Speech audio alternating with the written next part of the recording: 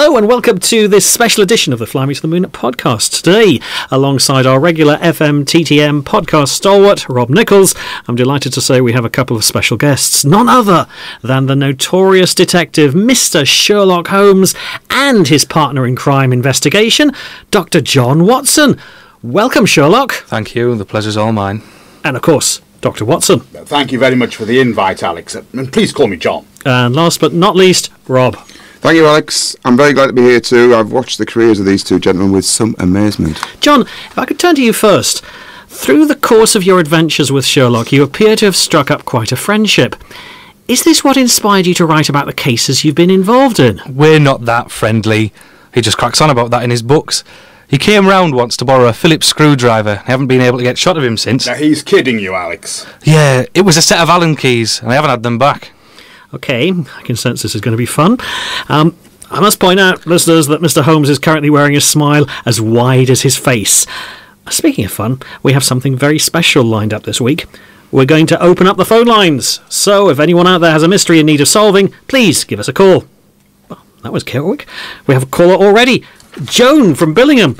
What mystery do you have for Sherlock Holmes? Hi, Alex. I'd just like to ask about something that's been puzzling me for years. Could Sherlock please tell me why I keep losing socks in the wash? The odd thing is, it only seems to happen in the winter time. I can go a whole summer without losing one. But as soon as it starts getting colder, one or two go missing a week. Ah, puzzle as old as time itself. Well, at least as old as socks and washing machines. Would you like to offer a theory, Sherlock? Do you have a teenage son? Or a one-legged lodger? No. Do you have a cockatoo, a parakeet, something like that? I have a budgie called Elvis. And you let him out of the cage and fly around the house? Sometimes, yeah. Well, he's the devil in disguise. Or at least your sock thief. Which way does your house face? North. I'm just beside the town square, whichever way that is. OK, go into the back bedroom and take a look on the top of the wardrobe. You'll find your socks. Thank you, Sherlock. I'll do that. That was quick. How on earth did you work that out? In the summer, she'll have the windows open, so she keeps the budgie in the cage. Plus, her garden is south-facing and sees plenty of sun, so she dries the washing on the line. In the winter, when she lets the budgie out more, she does her drying on the radiators, so the budgie steals the socks. Sorry, Sherlock. How do you know the budgie took the socks into the back bedroom? The back bedroom will be the warmest. The budgie's a tropical bird. It's going to favour the warmest part of the house. Also, she should probably rename the budgie Priscilla. It's a hen. The budgie's female. Amazing. Not really. While we're waiting for the next caller, I have a question for you. Given the notoriety you've developed, what's the best thing about being famous? I get to go to fancy dress parties dressed as me. When was the last time you went to a fancy dress party? Well, I haven't, but if I ever do, I'll be sorted. Oh, we have another caller. Pauline Cathcart from Stockton. What can we do for you, Pauline? My granddad died a couple of weeks ago. Oh, I'm sorry to hear that, Pauline. Thanks. The thing is, Grandad left a will, but we've looked in every room in the house and can't find it. There definitely is one. His neighbours witnessed it for him. Did he not lodge it with his solicitor? I don't think he had one. It was a DIY thing he got from Smith's and filled in himself. Are you married, Pauline? No. And this is your dad's dad? He was, yes. It's under the carpet in his bedroom. Really? I'm round there now. I'll go and have a look. So it's a bit embarrassing.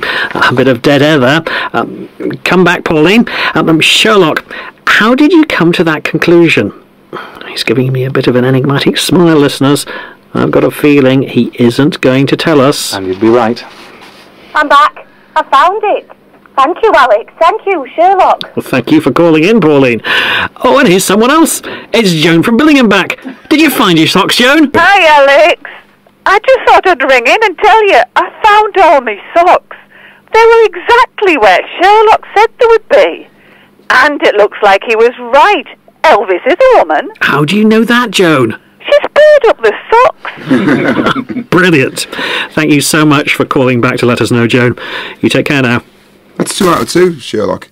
We should make this a regular thing. I'd love to, mate, but lost wills and socks that have gone walkabout really aren't my thing. Fair point. I think you'd soon get bored. Get. Sorry to interrupt, gentlemen, but the callers are coming in thick and fast. Dexter Hudson from Eston. What has you mystified? Hi Alex, I've got one for you. I was off down the garden the other night to take the wheelie bin out, and there in the middle of the path is one of my prized pieces of borough memorabilia, smashed to pieces. Oh, come on, Dexter, we can do better than this, can't we? If this was a chat about Borough Football Club's prospects, I'm sure we'd come up with something more interesting to talk about than broken crockery. There's something in this. This memorabilia, what was it, Dex? Well, it was a little statue of Brian Clough, a mini version of the one in Albert Park. Now it looks like a bag of gravel. Actually, gents, I know something about these figurines. There were 6 made by the same sculptor who did the statue in Albert Park, a lady called Vivian Mallock. She did them so that the Clough family could approve the design. Mr. Clough's wife, Barbara, was given one, as were his 2 sons, Nigel and Simon, and his daughter Elizabeth. I think the other 2 were kept by the company who made them. They auctioned them off to pay for their time. You know, it was all done on a bit of a shoestring. How many? There are only 6 in the world and now mine's broken. Oh, I'm gutted. Do you mind me asking where you got your one from, Dex? Not at all, mate. I found it at the car boot sale at Redcar. It only cost us a £5. I thought it would sit pride of place in my collection, right next to Alf Commons jockstrap. Has it been washed? No. But don't worry, it's encased in silica resin. Now there's a Jurassic Park movie I want to see. Dickie Attenborough really missed a trick there. Have you got a dog, Dexter? Could he have got hold of it? We do, but he's up in Scotland with the wife, visiting her sister. Your dog has a wife? With a house in Scotland? Apologies for that. Yes. Were there any signs of a break-in, Dexter? No, not a scratch. Dex, mate, it's Sherlock. All right, mate. I'm sorry to tell you this, fella, but I think you've been burgled. Are you sure there's nothing else missing? No, and I've had a whole box of signed copies of Bernie Staven's autobiography sitting there. They weren't even touched. A box? Yeah, I'm going to put them away. I'm hoping they'll pay for our lad's university. How long's he thinking of going for? About 20 minutes? Oh dear, and him a friend of the show as well. If you're listening, Bernie, we're sorry. Dexter, it's Robert. Was the figurine insured? It was, mate. Fortunately, I had the assessor out to look at my collection a couple of days beforehand. You look like you're mulling something over there, Sherlock. I am, Doc. I'm wondering why someone would go to the trouble of stealing something only to smash it to pieces. They might have dropped it by accident. If whoever broke into Dex's place didn't leave any signs, like he says, then it would appear they knew what they were doing. If they were after the statue, which it appears they were, they would have brought something to carry it in. That's if they wanted to steal it. There's a few ifs in that statement, Sherlock. There is, Doc, and the one's one too many. Dex, your garden path, is it lit? Do you have some sort of security light or something? I don't, mate, no. What are you thinking, Sherlock? It's a bit too early for solutions, my mate. Gentlemen, this is fascinating. It appears we have a Holmes and Watson adventure playing out before our very eyes. However, I'm afraid we've run out of time. How would you feel about carrying this on next week? We can do. I'll probably do a bit of digging around in the meantime. You better count me in too. Excellent. So many thanks to everyone for listening, and special thanks to our guests this week, Robert Nichols, Dr. John Watson and Sherlock Holmes. Do you mind if I have the honour of rounding off with those immortal words? Yeah, mate, I'm not really sure what you're talking about. The game is afoot! Hello and welcome to the show. This week we're fielding an unchanged lineup. So a very warm welcome to Fly Me to the Moon's very own Rob Nichols and our local sleuthing heroes, Dr. John Watson and the inimitable Sherlock Holmes. Hello. Hello. Now then. So Sherlock, last week when we spoke you were going to investigate this curious case about a broken Brian Clough figurine. Did you manage to get anywhere with that? Yeah, we did. Do you want to tell him, Doc? About what? Your examination of the crime scene or the tour of Dexter's single malt whiskey collection you both went on? The first thing. Okay. So, Sherlock and I went across to Dexter's place to review the scene of the crime, so to speak, and found it to be pretty much as Dexter had described. We found no sign of a break-in whatsoever. It was also clear that if someone had intended to steal the figurine, they'd have struggled to get back over the garden wall with it in hand. Sherlock also noticed a mark on the footpath that appeared to be due to a previous attempt to break the figurine. The conclusion being that it was broken on purpose, and broken into very small pieces too. Interesting. So where do we go from here? At the moment, not very far. We don't have much to go on.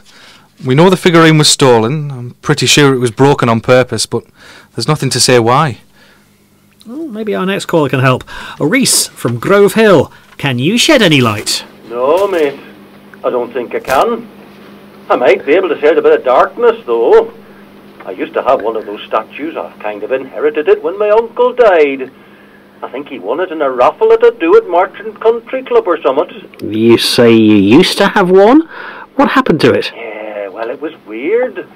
We used to have it in a presentation cabinet in the living room, just gathering dust. Then, one morning, when I was walking the dog, I found it halfway down the road, smashed to pieces. A similar story to that other lad, really. It sounds like some sort of curse. Or maybe we have a serial killer on our hands, a killer of figurines. Oh, thank you. That is strange.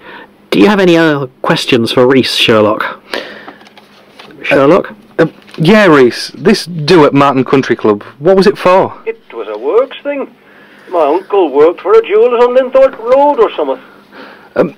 Is that the place that looks after the orb of Ionopolis and Gelder and Co? Yeah, that's the one. He mentioned that a few times. What do you do, mate? Oh, nothing exciting. I work in insurance. Right, okay, thanks for that. I can see from Mr. Holmes' face that he isn't going to avail us of his thoughts just yet. However, I do feel the plot is getting thicker. What better time than now to introduce our special surprise guest, Detector Inspector Lestrade. Oh, see what happens when you mention the word thick. Button it, Sherlock. At least I can, fat boy. Gentlemen, what's with all the animosity? I thought all that was the thing of literary invention. I don't feel any animosity. I just can't stand the clown. Let me explain something to you, Alex. Sherlock is a very arrogant man. I'm not arrogant. I just know what I'm doing. Gentlemen, please. I thought you chaps worked together. I thought you were on the same side. We are. We just have different approaches. He does his thing and draws his conclusions. I do my thing and draw mine. Then we chat about it for a while and realise that my conclusion is better than his. Who do you think you are? Sherlock Holmes. This is interesting. What is at the root of this enmity, this vituperative abhorrence? Wow, Alex. It'll take me about half an hour to work out what those words mean. Look, Sherlock is a talented detective. Good lad. But he's conceited. He doesn't think the law of the land applies to him.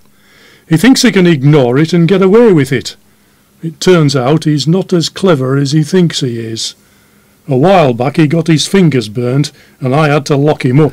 I knew the risk I was taking, but there was a closing window. They were about to upgrade their security protocols. I put my faith in justice. We're talking about Wad Whoppers now, the payday loan company you hacked into. We are, yes. That's how justice works, Sherlock. You break the law, you get locked up. What those gadgets were doing was horrendous. They were pushing loans on vulnerable people and then sending the heavies round to lean on them. They needed taking down. I agree, but there are ways to do things. Your own auntie was on their list. They turned up at her house. I ended up fighting in the street with two blokes who looked like they went out with the weather girls. It wasn't even raining. I didn't enjoy locking you up. You didn't enjoy it? You went on Look North to crow about it. You called me an evil hacker. We used to be mates. We used to play pool together at the Forum. I never went on Look North. You did. It's all over YouTube, you and Mike Neville. Sometimes it's even you talking. Most of the time it's Adolf Hitler. I must say, I wasn't expecting that to happen. I thought since the inspector spent that time in hospital, you chaps had put your differences behind you. I can sense some real resentment, Sherlock. No, I'm not a hater. I believe in angels and fairies at the bottom of the garden. I used to believe that justice was about the greater good. Now I'm not so sure. The only thing I'm left with is logic. I see. OK, I'm afraid we've run out of time. And I haven't asked the inspector the question I brought him in to answer. Do you have a theory on what's happening to these Brian Clough figurines? It's obvious. It couldn't be more obvious if it was written in big letters on the side of Newport Bridge. It's an insurance scam. I mean, he has an insurance fella round to value his stuff, and a few days later, some of it ends up smashed to bits. Oh, do me a favour. Sherlock? If that's what Mr. Lestrade says. Sounds like we have a potential solution. We've also ran over time-wise. So, ladies and gentlemen, if anyone out there has an alternative theory or indeed more information, please get in touch. Hope to see you all next week. The game is afoot. Do you know what? I'm not really sure where I got that from. Hello and welcome back to Fly Me to the Moon. For the third week running, I have Rob Nichols, Sherlock Holmes and Dr. John Watson with me. Hello. Now, let me start with an apology. I've been neglecting our social media. I'm afraid I find it hard keeping up with all technology we have around us these days. Sherlock, would you mind responding to a few questions we've received over Twitter? No, not at all. Thank you. Offshore Red asks, do you think we'll ever live side by side with robots? No. Okay. Auntie Jojo wants to know if aliens have ever come to this planet. No. And finally, Kitty Cooks wants to know if there's such a thing as a mermaid. No. Okay, that's cleared that up. To continue the apologies, in all the excitement, we've been ignoring Borough Football Club. Rob, last season it was a little hot and cold. What happened? It was transitional. We changed managers, and the new bloke needs time to assess the squad and bring in the people he feels will improve it. We shouldn't be too downhearted. I'm confident about the future. Sherlock, you're a fan. What's your view? The inconsistency is down to Khrushchev's theorem of chaotic clustering. It's to do with temperature variations within the stadium. It causes muscles to need more energy and saps concentration. Consequently, the ball ends up going where it shouldn't. That's really interesting, I think. Is there anything that can be done about it? I doubt it. I just made it up. There's no explanation. It's just typical Borough. I'm not a sports psychologist, but I think it's all down to an unspoken definition of what's acceptable. Because Middlesbrough don't have a glorious history, underperformance isn't seen as disastrous. At a subconscious level, there's a disrupting mindset with the whole setup. What do we do about that? I don't know. As a start, I'd stop looking at points scored and league position. At the beginning of the season, you need to look at every fixture and decide how many goals you expect to win by.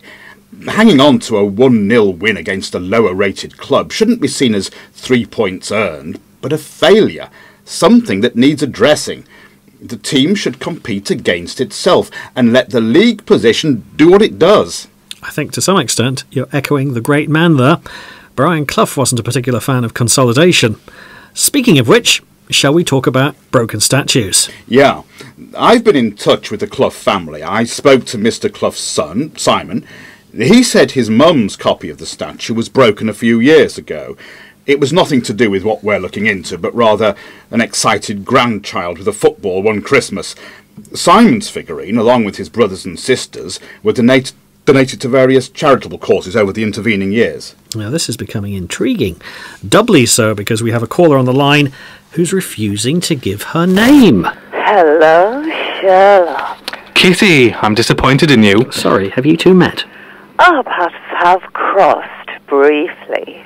How have I disappointed you, Sherlock? By allowing me to seduce you so easily. Seduce me, Sherlock. I mentioned the orb last week for 2 reasons. First was to expose Rhys Harker as a liar. Gelder & Co have never had anything to do with the Orb of Ironopolis. It's a grotty little shop on Linthorpe Road, not a crown jeweller. But also, mentioning it was enough to pique your interest. I was thinking, who do I know who collects trinkets? Do you have one, Kitty? No, Sherlock, you're wrong. I have 2. Would you have acquired those from a fella called Dr. Barnicott, who reported them stolen last year? I can't tell you that. I'm afraid I don't remember. But I bet I can tell you what you were thinking. How much would you like to bet? A kiss? A kiss? How does that work? If I win, I kiss you. And if you win, you kiss me. Excuse me, could you two get a room? So, either way, I lose. You're not really selling this to me, Shirley. Here's the thing. When I mentioned the orb, you were reminded of the rumour about that big old red ruby, the eye of Middlesbrough that was going missing at some point over the years. The story that someone had stuck a massive midget gem in its place. If both the figurines and the orb had been in that jeweller's shop at the same time, maybe the jewel got hidden inside one of the figurines. It might even have been Rhys Harker's uncle who stole it, but then in some sort of mix-up he ended with the wrong statue. How am I doing? Reasonably well. Go on. Sorry, before you do, Sherlock, is it worth us telling the listeners what the Eye of Middlesbrough is? It gets mentioned in Dr. Watson's book, actually. It's the precious stone that sits on top of the orb of Ionopolis. To my mind, the ruby is the thing that gives the orb its mystique. There are all sorts of conspiracy theories that surround it. Cheers, Rob. Thanks for that. Sorry, Sherlock. Please continue. You see, the thing is, rumours are just words, and words evaporate into the ether. They're not something you can take hold of. The information lies in the unspoken, in actions. Dexter's statue was broken on a dimly lit garden path, and it took 2 goes to break it. He was a tough old boy, our Brian. If the jewel had been in the statue, it could have easily bounced off somewhere and been lost in the dark. The thief just wanted the statue broken. The thief might have had a torch. It wouldn't really have helped. The beam's too narrow. The only thing it would have been good for is attracting attention. This is very interesting, Sherlock. It all makes sense, but we don't really know, do we? You could prove me wrong, Kitty. You could use that hammer you have in your hand to break open the statues. There's only 4 left now, and if the stone's in one, there's a 50% chance you've got it. I don't like those odds. Besides, you know me, Sherlock. I love beautiful and rare things. What? More than you love me? Sherlock, I love the chairman's chicken wings more than you. Chicken wings from other establishments are also available. OK, Kitty. There is a way we can check it without breaking them. How? Are your statues identical? Yeah. I mean, are they exactly the same? If you were going to hide a gem in one of the 6 statues, you'd need something to differentiate between them. A small nick in the base, something like that. No. Nope. There's nothing like that. They are identical. Then you don't have the jewel. Now that is a pity. I think I'd better be off now, Sherlock. Stuff to do. I'll see you later. Maybe. And with that, she was gone. Sherlock, you've not told us what did happen. Do we have time? Of course. It was Rhys Harker. He stole Dexter's statue and purposefully smashed it on his own garden path. The chap who also had a figurine stolen and smashed. We only have his word for that. What will become clear is that not only did Rhys work in insurance, but he was also the fella that assessed Dexter's collection. So why would you ring in and draw attention to yourself? As soon as we started talking about it on the radio, he was rumbled. If it wasn't for this show, he would have gotten away with it. No one would have thought much about it. Dexter would have got his insurance money and it'd have been filed away, all good. But now, he's the obvious suspect. He was in Dexter's house. He has a statue himself. Dexter's statue being broken makes his copy more valuable. Every one of his insurance mates will realise that. But still, Sherlock, it's a risky strategy. It is. But it's the only one he has available. All he can do is make himself more obvious. Too obvious. It's just the type of dummy that would send Lestrade spinning off in the wrong direction. The thing that tripped him up was his story. It was the same story that Dexter told. He came up with it in too much of a hurry. I'm still not convinced. Oh, come on, Doc. I thought we were a team. We are. Convince me. How much do you think those statues are worth? I don't know. £10,000 each? Let's call it 20. If someone burgled Dexter's gaff without leaving a single sign of a break-in, would that not suggest they were pretty special at their job? Probably. Yes. Arthur Raffles isn't going to get out of bed for 20 grand, is he? This wasn't a professional job. It was simpler than that. It was opportunistic. Rhys lifted Dexter's wife's key when he was doing his assessor stuff. He's probably been back since to hang it back on the hook. There was no burglary. Rhys just waited for Dexter to go to the pub and let himself in. It all makes sense, Sherlock, but we have no tangible proof. No. Given this is going out live, we've also tipped off Rhys Harker. We have. However, before we came on air, I had a word with Detective Inspector Lestrade. As we're speaking, some of his lads are over at Rhys Harker's place, rooting around in his loft. I'll bet you Alf Common's jockstrap in the back of that loft, wrapped up in an old T-shirt, they'll find a little statue of Brian Howard Clough, my hero. Sorry, gentlemen, we seem to have a caller. Hiya, Alex. It's Lestrade. The lads have been round Harker's place and have found a figurine. It was just where Sherlock said it would be, stuffed in the back of the loft. He's given us a full confession. He broke into Dexter's Hudson's place and smashed a Cloughy. His plan was to sit on his copy for a few years and watch it grow in value. Case closed, I think. Thank you, Inspector. Many thanks for letting us know. No worries, mate. Give my love to Sherlock, will you? That's amazing. How? Not really. Winning 2 European Cups with Nottingham Forest. That's amazing. I'm out of breath and we're out of time, so thank you, Sherlock Holmes, John Watson and my old mate Rob Nichols. We'll see you all next time. Have a good week. Cheers, everyone! Come on, Borough! Open up the Borough! The Six Cloughies was written by Mel Small and featured Jacob Ditchburn as Sherlock Holmes, Ivor Lehman as John Watson, Wendy Gosling as Joan Charlton and Kitty, Tony Curlew as Inspector Lestrade, Gordon Smeal as Rhys Harker, Pete Martin as Dexter Hudson, Sophie as Pauline Cathcart, Rob Nichols played himself, as did Alex Lefchuk, and the door slammer and writer was... Me, Mel Small. The Six Cloughies was a Southside Broadcasting production. Copyright 2018. Come on, Borough! Open up the Borough!